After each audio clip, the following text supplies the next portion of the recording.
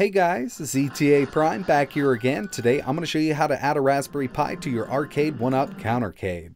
Now these are pretty cool little vertical bar tops from Arcade1up, and they're on sale at Walmart for $99. I'm not sure if anywhere else is selling them for that price there, but I picked up a couple. And as soon as I got my hands on one, I knew I had to throw Raspberry Pi inside of here. Keep in mind that this is a vertical screen setup, so you're going to be stuck with vertical screen games. There are some images out there with nothing but vertical screen games, or you can use a bat file to pull them from your FBA or main folder.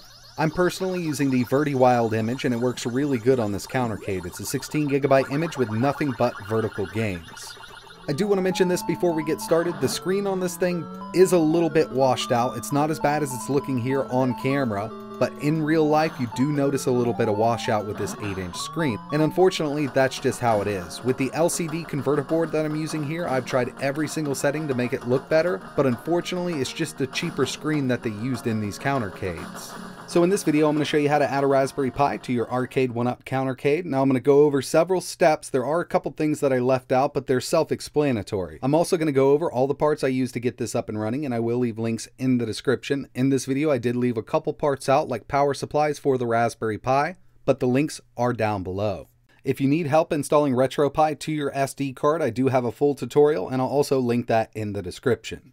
Alright guys, so let's go over the parts I used to mod out my CounterCade. First up, we have the Raspberry Pi 3B+. I chose the 3B+ because there's some really good images available for it, and the Raspberry Pi 4 just doesn't have the software support from the retro side as of making this video. As for cooling on the Pi, I'm not using any fans, I'm just using the flirt case.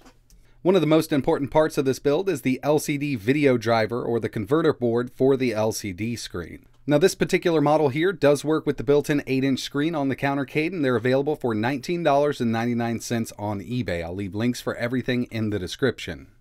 It comes with everything seen here, plus standoff, so you can mount it inside of the CounterCade very easily. We do have a menu control board attached, and this is actually running through VGA, but this kit does come with a VGA to HDMI adapter, and this does have a 3.5mm audio jack in case you want to use HDMI audio out. Unfortunately, this board does not have an audio amp built in, so you will have to provide your own amp, and I definitely went overboard on the amp. This is just a small speaker in here, and a USB powered 3-watt amp is going to work just fine. But I went a little overboard with it because I already had an extra amp laying around.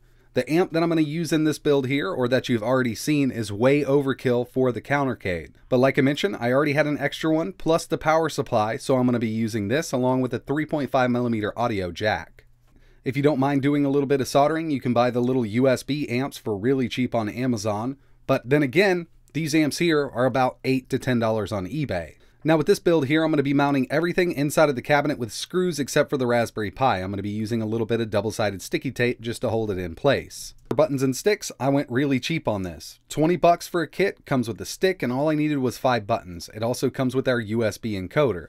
These work great, I've never had any issues with them, and I've used about 10 different kits. If you want to splurge and spend a lot more money on buttons and sticks for your Arcade1up cabinet, you can definitely do that, but I want to keep this as cheap as possible. After all, these are cheaper cabinets in the first place.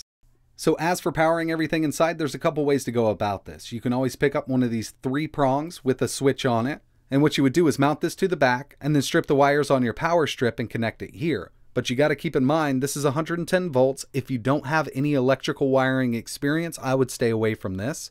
This is going to be the cleanest method, and there's lots of tutorials online how to get this set up. But if you don't want to deal with something like this, there's a much easier way. A simple power strip with a longer cord. So what you would do with this is mount the power strip inside of the cabinet itself. You could notch the back panel so you could run the wire out, and you're going to plug everything in. You'll always have that cord attached. It's definitely not as clean, but I do recommend doing it this way if you don't have any electrical wiring experience. And if you ever want to replace it down the road with the 3-prong switch, you can do that pretty easily. You may have noticed in the beginning of the video that I have a different control panel. Now you can always modify the control panel that comes with your CounterCade, drill some holes in it, put some extra buttons in there, and it'll be fine. But I found a company called Tulsa Arcade that actually makes control panels for this. I got the 3-button configuration. They also offer a 6, and you can get custom art if you'd like to. I just chose one of their stock photos to get this done. You can also opt in for the plexiglass cover, and I do recommend it. As for disassembly, it's very easy. I just pulled the back off, and we need to remove the metal cover right here. This houses the stock main board, and we just want to get this out of the way.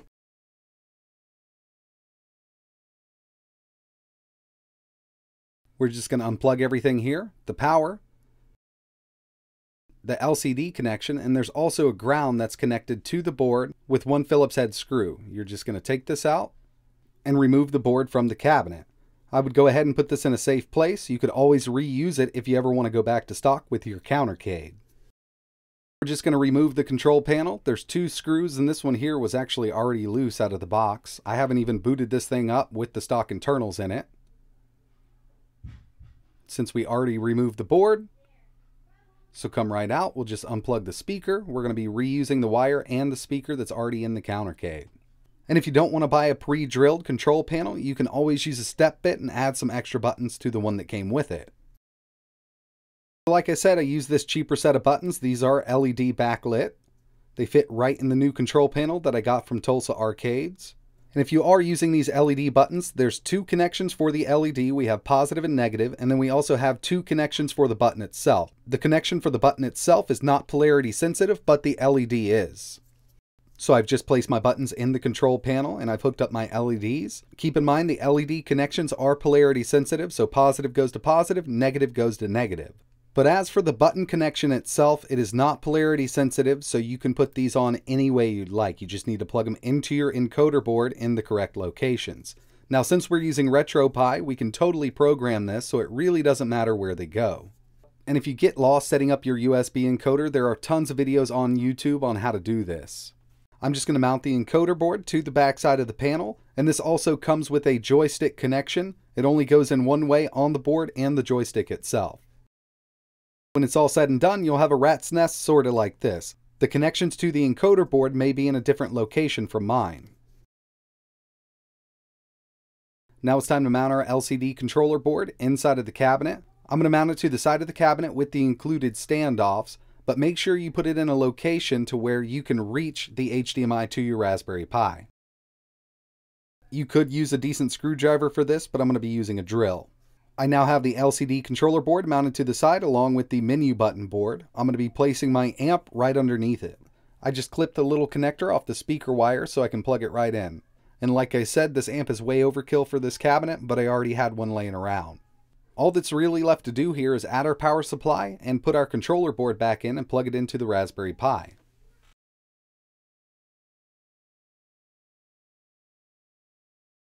So like I mentioned, if you don't have a lot of electrical wiring experience, I do recommend using a standard corded power supply. I'm just using a little 3 outlet here, but make sure all of your power supplies can plug in comfortably. And by the way, the 12-volt power supply that comes with the COUNTER-CADE will power your LCD converter board.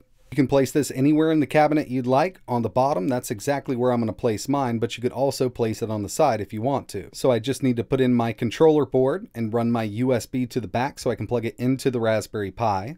And once I have the control panel on and ran my wire through, I just need to plug everything in. I just used some zip ties to clean everything up, and I think it looks pretty decent. I mean, it's still crowded in here, but we have a very small cabinet to work with. So let's go ahead and power it up and see if it works.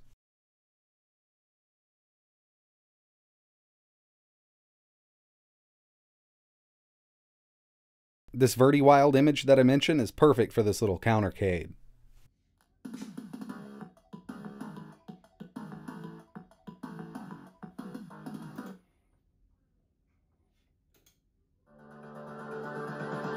And there we have it. We're now done with the mod. We have our Raspberry Pi installed. It's running RetroPie with the track mode because I'm using that image I mentioned. The only thing you really need to do is go into the RetroArch settings, main settings, and the track mode settings and map your controller or your arcade stick and buttons. But overall, it worked out really well. I do wish that this 8-inch screen built into the COUNTER-CADE wasn't so washed out, but that's what we have with the cheap arcade setup. Until we can come up with a cheap enough screen for this, this is what we're going to be working with.